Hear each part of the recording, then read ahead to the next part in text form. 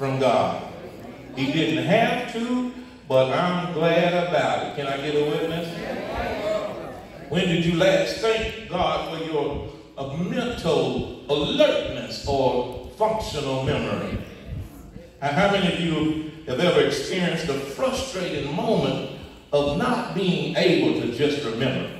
Come on. Looking for your glasses, wondering where you laid them and they were on your head. Amen.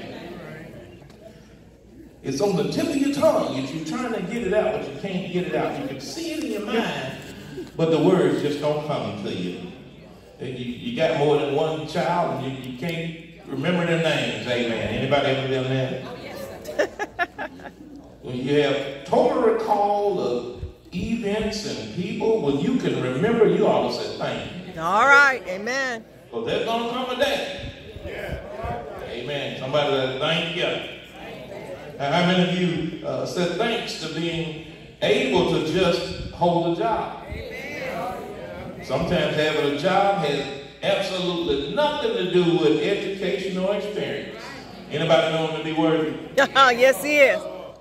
James 1:17 says, every good and perfect gift is from above and coming down from the Father of lights, with whom is no variableness, neither shadow of turning. How can we have faith for the future if we don't often look back and thank God for all that he's already done, for all he's given in the past? I tell you, somebody ought to tell him thank you. Thank you, Lord. Man, we've become numb to his many benefits. We're blessed, truly blessed. We take being able to make a telephone call for granted. We do. Yeah. I mean, did you know that more than half of the people on the globe have never had that experience? Can anyone remember having to go to a neighbor's house to make a phone call? Yeah. Anybody remember party lines? Yeah. When you share a line with somebody else? Yeah. We have so many things in our lives that we look down on, that we don't take advantage of, or we take for granted. Our closets are full. Clothes, some still have tags on it. Our pantry is full. Sometimes we're having to throw away food because we held on to it too long. All right. Our refrigerator is full.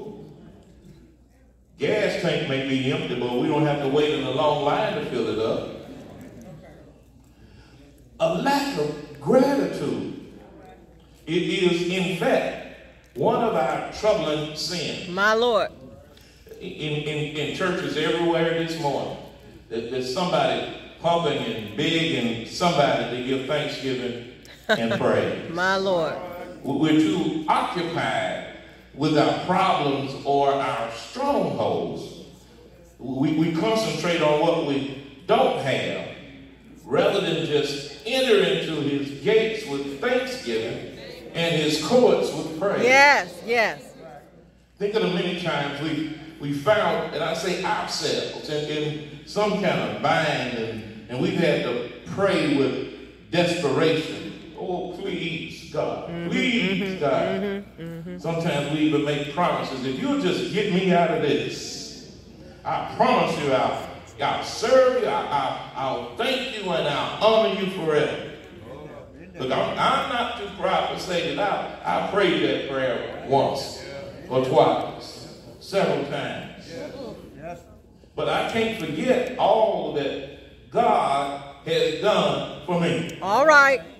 Hebrews 13 and 15 says, by him, therefore, let us offer the sacrifice of praise to God continually. That is the fruit of our lips, giving thanks to his name. Yes, Lord. I tell you, I can't help but give him thanks. All right. I can't help but open my mouth to tell God, thank you. Joshua is grateful things that God had already done. And so he turns his attention to the future. He's at the end of his life, and you might think that he would be satisfied with what he had already achieved. For the first 22 chapters of the book, the story is told of how he has led the Israelites in conquering city after city. City after city. Troops have already fallen. But Joshua is not satisfied. He boldly proclaims, the Lord your God, himself, God will drive out the remaining Canaanite nations. He's going to drive them out of your way. He's going to push them out before you, and you will take possession of their land, as the Lord your God has promised you. Joshua is still, at this point in his life, invoking the promises of God. My Lord. He's still at the point of his life. Joshua is boldly declaring, the Lord your God himself will do the conquering. You don't have to fight. God's going to do it. Every one of us, if we're honest, can point to some things in our life today that are not yet the way God wants them to be. All right. All right. In other words, there's still a good deal of land, territory that needs to be conquered. All right. There still may be some strongholds lingering. You know how we used to say, I thank God that I'm not what I used to be? But I'm telling you, I'm bubbling over. Because I know he's still working on me. All right. Yeah. He's still shaping me. How many of you know that God wants us to be more like the Savior? For us to be Christ-like, he has to root out some stuff that hinders, that gets in the way of our being Christ-like. He wants to use us to bless and encourage other people in ways that we have never experienced or even dreamed. He wants to destroy meanness and evilness. My Lord. He wants to stamp out stubbornness and disobedience. I'm not calling any names. He wants to destroy the complexes and the fears that paralyze us. Yes. He wants to get rid of the pettiness that divides us. Yes, yes. He wants to revive us and to bless us. And I'm talking about the church. Philippians 1:6 says, being confident of this very yes, that he which had begun a good work in you will perform Thank you, Lord. until the day of Jesus Christ. Anybody know that God's a promise keeper? Oh, yes, he is. Tell your neighbor, God's going to do it himself. He's going to do it himself. Hebrews 11:1 says, now faith is the substance of things hoped for, the evidence of things not seen. Joshua turns to the future. And notice that faith operates in respect to special objects, future things, things that we hope for, and invisible things, things that we don't even see. Faith is not about the present. It is not about things you could capture right now with a camera.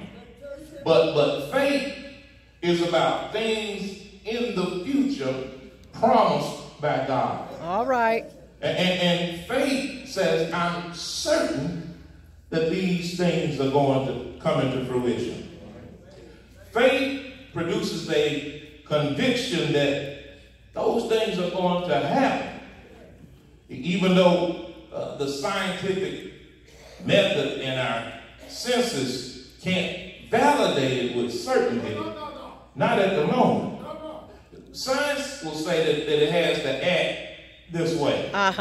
Science says that this is the way you can expect to feel because of what is happening.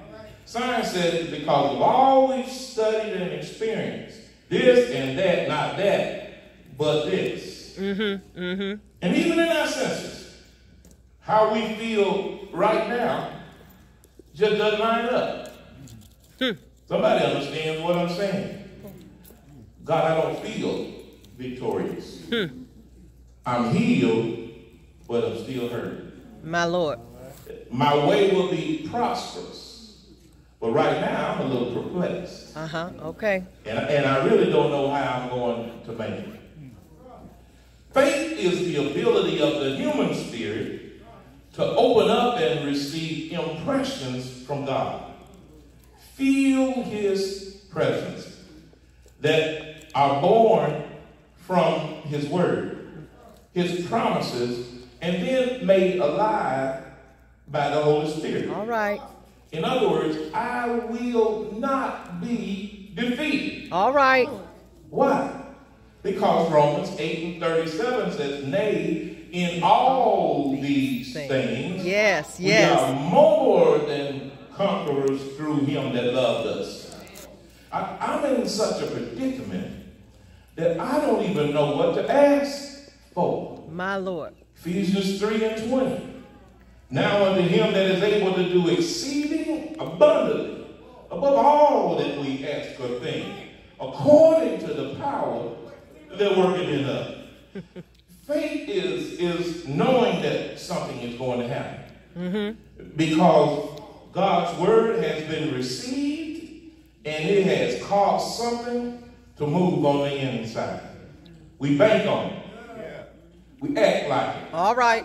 Talk like it. All right. If somebody says prove it, we can't.